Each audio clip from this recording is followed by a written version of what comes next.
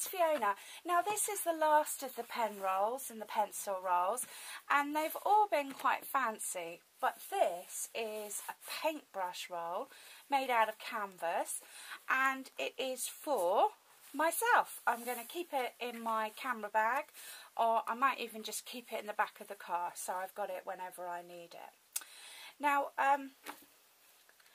it is 4 times the length of this A4 book, and I've got quite a few of these A4 books, so I have refills, because there's nothing worse than taking time just to do it and then you haven't got refills. So what I'm going to do is I'm going to hem around the outside. I'm also going to sew on a piece of elastic from about here, and I can mark that with a tiny notch, and that's going to hold it all together when it's all done. And I'm also going to sew another piece of elastic, this time going on the inside, to hold the book in place. So I can mark that with a notch, and then I can do it at the opposing end of the cloth, because it's just a rectangle, and as you can see it's probably a sort of generous 4 times round. Alright, so what I'm going to do is I'm then going to use a scrap of cloth and put in a pocket for my paintbrushes and pencils. But the first job is literally to hem it. It's not lined or anything, it's very, very simple. And I'm going to start off in the corner, it's a lot easier, but I'm going to start nearest the point where I have to remember to put the elastic. Now, okay, this is a flaw in my personality. I will happily sew a square and completely forget to leave a bit to turn it round or a bit to, you know, just seam it. I just forget. I just get going and I forget. So all I've done is I've folded my edge once, twice, and I've inserted a piece of elastic. Now this one's going around the back, so I'm going to reverse over it and then sew again.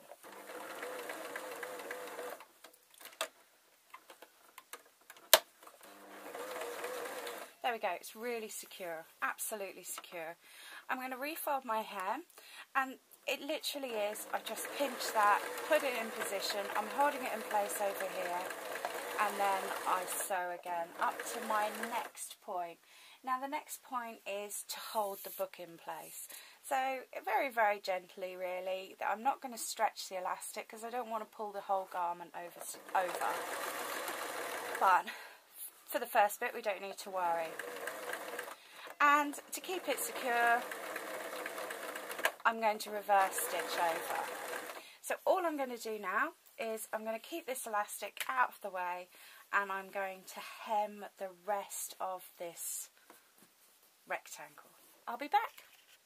Hi, so welcome back. I've gone round 90% of the way, and I'm just putting in the first of the elastic. And I've come up to the notch, and I'm just threading that one in. Alright, a couple of good quality stitches just to keep it in place. Double check that I've caught it, because sometimes you can sew and it's not caught. Now this second one is the one that's going around the outside of the roll. So let's sew a bit closer. And I'm going to take it from the outside and then push it in. Now this is fiddly, you know, there's no two ways about it. I'm going to just take the time, and it is a case of double check, triple check.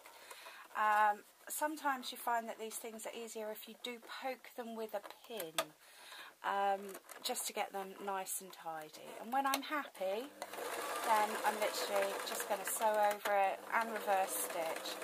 So I've got it folded over, making sure that I don't have a loop here, because this time I'm sewing over the back of the elastic, and making sure that I'm happy before I sew on. Now, folding up the last bit, okay, I've got a twist in there, which ideally if it was for someone else I would sort out. If that involved unpicking, then I would, but as it's for myself, I'm quite happy. So, and then I'm coming to the end. I've given myself a good 3 inches to work, folding it once, folding it twice. And if you feel that this corner is a bit bulky or it sticks out at an angle, you can always fold it in. Now we are going over quite a thick bit of fabric, so nice and slowly, give your machine a chance. I did lift up the foot to push in the new hem. It just, sometimes I find, especially with this machine, that it kind of knocks my stitches out of the way. So we've come off the thick bit and we're just coming on literally the home straight. I'm getting it folded ready and then I'm just going to sew.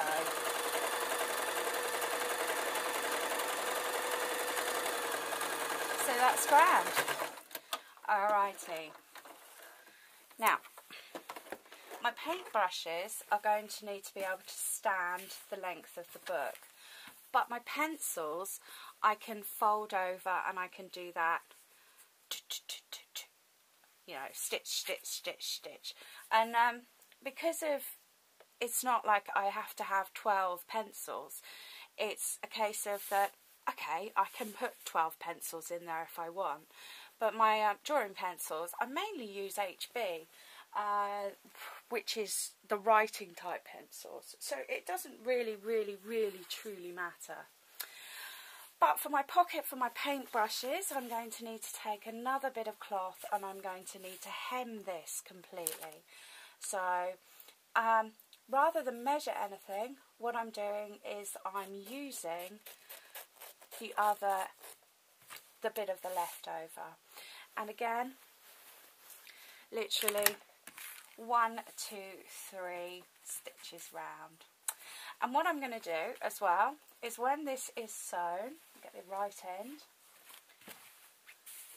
I'm going to fold this over for my pencils and then I'm going to fold the pocket in as well.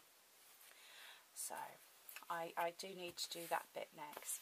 So yes, let's start with the pencils. What I need to do is I need to line this up neatly. I don't need to worry about the rest of this. All I need is this first line sewn neatly. And then maybe I can move on to the others. This does need to be exactly the same length. So if we've got a way we can use a tape measure or we can just mark it with a stick. And then we can put that over there. Now I've chosen canvas because it's nice and hard wearing. And I can wash it quite easily, and if all else fails I can use it as a cloth when I'm actually painting, because sometimes you do need just to sort of mop it up. Okay, I have, I think, done too many videos of this, I really have. I'm going to draw a line of stitch, and then I'm going to take my pencil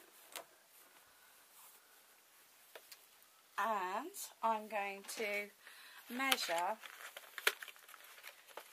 how big I need the hole for the pencils, and it's going to be a case of I need it at least this big. So I can sort of mark that with my finger or I can mark that with a pin.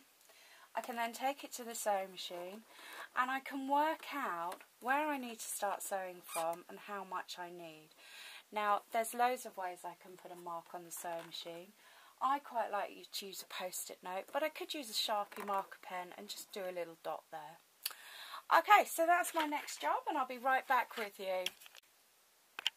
So welcome back. I've done my lefty-righty and I've inserted my pocket, and what I did is I hemmed around a square, and then before I started sewing these I pushed it underneath.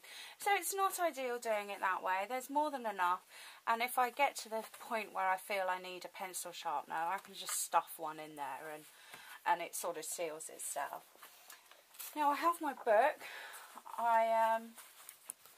I have 4 of this size, so I have replacements, which is important to me. You know, there is no point me having doing this if I can't use it. So there we go. Put that like that. Put that like that. Pull that over slightly, and then I can pull that over there. So we're all done. Okay.